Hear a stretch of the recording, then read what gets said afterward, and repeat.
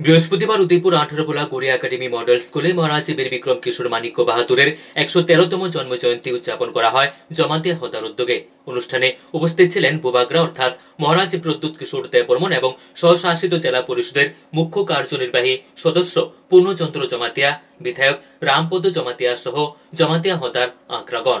অনুষ্ঠানে প্রথমে মহারাজ বীর বিক্রম কিশোর মানিক্য বাহাদুরের মূর্তিতে পুষ্পার্ঘ্য অর্পণ করা হয়।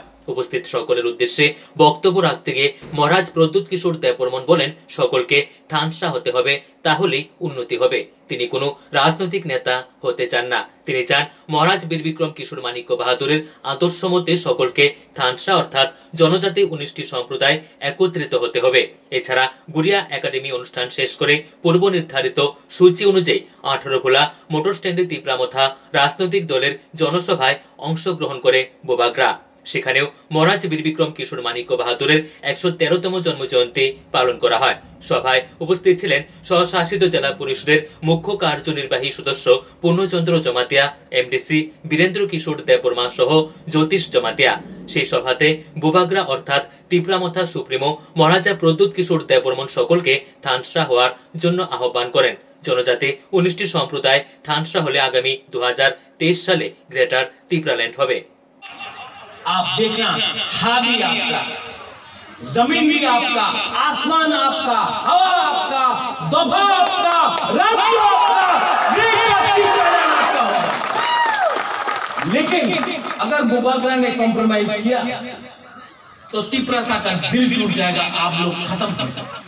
इसके लिए बुबागरा मर जाएगा, लेकिन अपना तिप्रासा से बेच के बुबागरा शांति से नहीं जीत पाएगा। मैं आपको बोलता हूं, जो भी लीडर है, जो सीसीएम में है, नो प्रॉब्लम, रहो सीसीएम में। जो बीजेपी में है, रहो, नो प्रॉब्लम। जो आईटीएफ में है, नो प्रॉब्लम, रहो। लेकिन जब हम लोग दिल्ली जाके अपना तिप्रालैंड, ग्रेटर तिप्रालैंड के बारे में बात करेगा, हम आपको बोल रहे हैं, आप लोग अनुरोध करो, उनको पकड़ के बोलो, दिल्ली में कोई आईटीएफटी को नहीं जानता है, कोई तिप्रामथा को नहीं जानता है, कोई गणमुक्ति परिषद जनजाति मोर्चा को नहीं जानता है। दिल्ली सिर्फ हम लोग को देख के बोलता है मुकुंबारा। हम लोग को दिल्ली जाके लॉलीपॉप, बुबागरा को ना मंत्री बनना है, ना एमपी बनना है, ना मुख्यमंत्री बनना है। बुबागरा को सिर्फ ब्यूरो रिपोर्ट हल्लाबोल।